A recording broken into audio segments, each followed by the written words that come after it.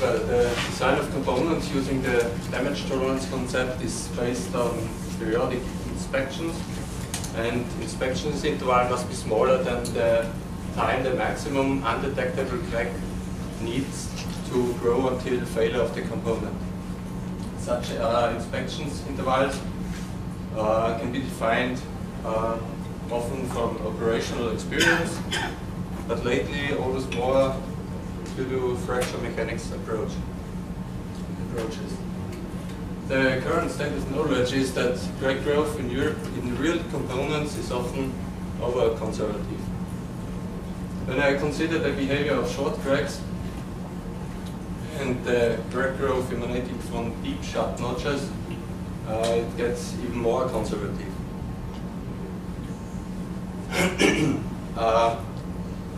That implies that there must be differences in the crack propagation rate from laboratory specimen to real components.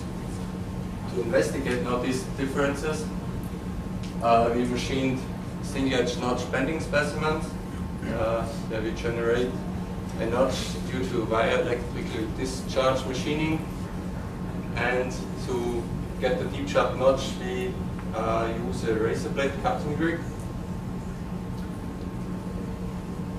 These specimens are then tested in a resonant testing rig using a 8-point bending mounting, and the specimens are compression pre-cracked so that I can exclude crack closure effects at the start of the experiment.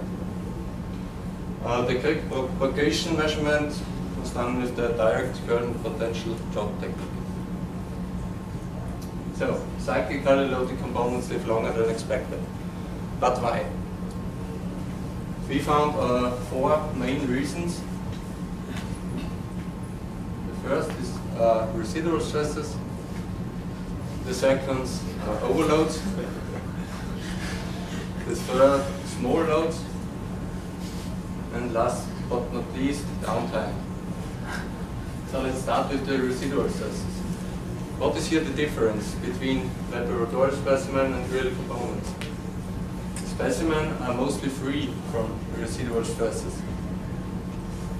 Required for lifetime enhancement is that I have residual compressive stresses. What is the origin of such residual stresses? Manufacturing, due to metal forming, heat treatment, machining, or surface treatment processes like shot peening, deep rolling, or laser shock treatment. For example, of the influence of residual compressive stresses, we put such a CB specimen into a rolling mill and create a residual stress distribution with high compressive residual stresses near the edges. Then we introduce the 2 mm deep notch and make investigate the long crack threshold of this specimen. In addition, we do the same at the specimen without residual stresses. Here we receive a long crack threshold about 11 megapascal square meter, and the long crack threshold is about 11. Then the same constant load delta K increasing test with the specimen with residual stresses, and the long crack threshold increase about 450% higher than the specimen without residual stresses. So the next reason, overloads. Here's the difference, specimen to real component. That in real components I have no constant load amplitude. I have load amplitudes, looks like here. Some higher loads, some lower loads. What is required here for lifetime enhancement is that I have a tension overload. To investigate the influence of a single tensile or compressive overload, we did again constant load delta K increasing tests with a stress ratio of minus 0.5. We start with stress intensity factor range with 14 megapascal square meter, and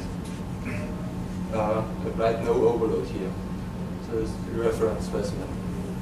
Then we investigate first the compressive overload. Here again we start with the same loading conditions till we reach delta K of 18 megapascal square meter, and then we apply a compressive overload which was 3 times higher than the primary load amplitude. Afterwards, we finish the experiments with the initial load amplitude. And as you can see here, there's no measurable effect. Then the tensile overload, the same start parameters. Here we, at 18 megapascal, we apply a tensile overload which was 3 times higher again. And as you can see here, I receive a significantly drop in the crack propagation rate, which is about 100 times lower than before the tension overload.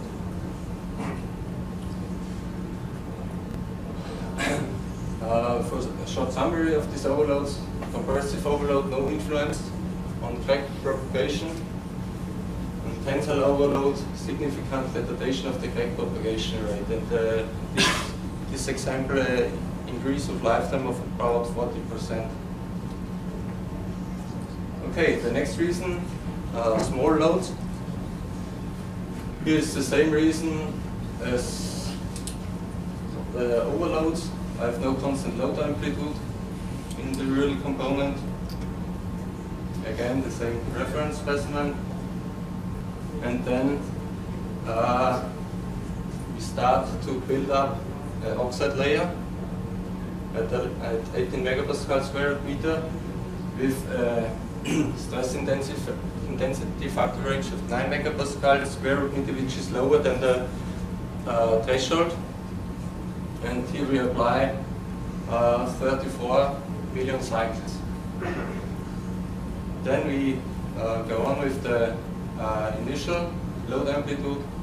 You can see I receive again a significant drop of the crack propagation load. To investigate now, although we investigate now 2 different specimens of these such specimens, where we apply a thin gold layer on the fracture surfaces. Then we use the iron slicer to prepare those specimens. And when I have done a look, here this white line is the applied gold layer. Here you can see some removed material and the specimen. This is a look perpendicular to the fracture surface. And I now compare those 2 specimens. In the left picture you see a load with 7 megapascal square meter and 200,000 load cycles applied. And in the right, the oxide layer was built up with 9 megapascal square meter and 33 million load cycles. And you can see here, under this white line, under the gold layer, the dark gray area, this is our oxide layer. And this is much higher, only much higher than in specimen B than in specimen R.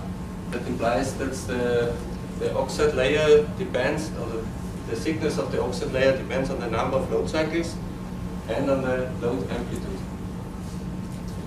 So, and finally, the last reason, downtime. What is the difference specimen to real component? In real components, I have also downtime, means no load amplitude. And also this affects the crack propagation rate, as you can see.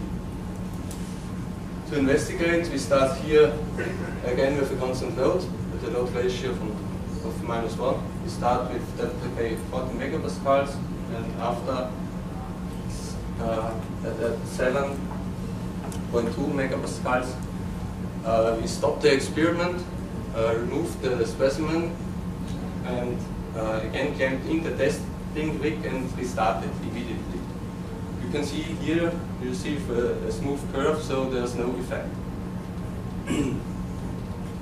Other when I remove the specimen and leave the specimen in ambient air for 2 weeks and start then the experiment, or continue the experiment, then I have a drop in the crack propagation rate. Not as high as the former effects, but measurable. So we expect that this effect is also due to the build-up of an oxide layer on ambient air. So to avoid this, we made the same experiment and put the specimen into water for 2 weeks. But also here is a drop in the direct propagation rate to see. So the next reason for us was that it can be that the strain aging, so-called strain aging effect, worked where carbon disposits on dislocations. And to avoid this strain aging effect, we did the same experiments and put the specimen for 2 weeks in liquid nitrogen. But as you can see, the effect is even higher than before. So when I have a look on the different fracture surfaces and the crack propagation rate in comparison, you see that the crack propagation rate in nitrogen is much lower for a long time than in the in water or in air. And when I have a look on the fracture surfaces, I see a really big black oxide layer. And yeah, good. To summary those effects, residual stresses, if residual compressive stresses decrease the crack growth rate, they lead to higher lifetime. In small scale specimens, there are often no residual stresses left. Overloads, tensile overloads can lead to a significant retardation of crack growth. Compressive overloads not. Small loads also reduce the crack propagation rate due to the build-up of crack closure, oxide crack closure. And finally, also downtime can influence the crack growth in the near threshold region. So, thank you for your attention. Thank you.